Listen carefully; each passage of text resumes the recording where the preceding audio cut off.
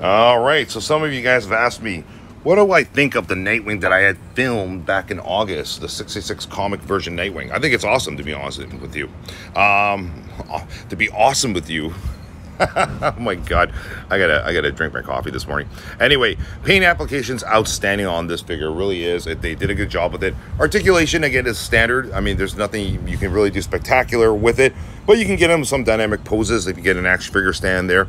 As you guys can see, the whole concept of this is nostalgia and the looks of it. It looks great on display. It really truly does. It's available at Entertainment Earth right now. I've linked our affiliated link to McFarlane Toys DC Comics, so this, if you click on the link, you are a McFarlane Toys DC collector, so you'll get 10% off. All right, so Nightwing is available there. You just got to scroll down. Anything else you see there on the list that perks your interest, you could pre-order it and use the affiliate link and you'll get 10% off, or if even if it's in stock, you'll get 10% off. Just use the affiliate link that I've provided. So there you guys go. It comes with two emphasis effects there, crunch and ronk, whatever ronk means, but it's obviously a punching effect there.